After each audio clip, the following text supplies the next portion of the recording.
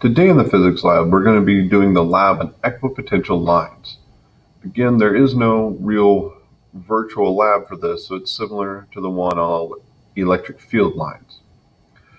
So again, you can read over the sheet of what should be done, but if we're stuck virtual, there's not a whole lot we can do here. So for this lab, you should have been learning in class about the electric potential or equipotential lines. And here you can see for this lab that I've inserted, you can see the field lines, the ones with the arrows that you had to analyze in the last lab. And now you can see the electric or equipotential lines here as well.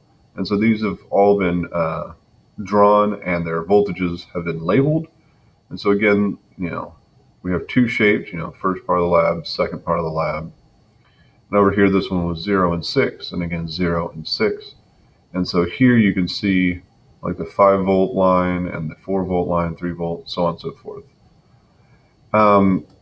So again, I just want you to analyze the student work. And number one, how do your equipotential lines match up with your field lines? Remember, there's a specific thing that you should be looking for. And again, when these students did this, they simply just plotted it in the lab. And now we're going back and we're looking at it. Do you see how these electric field lines and equipotential lines cross? Are they crossing like they should be? Is something different? Or is it exactly what I told you it would be in the notes?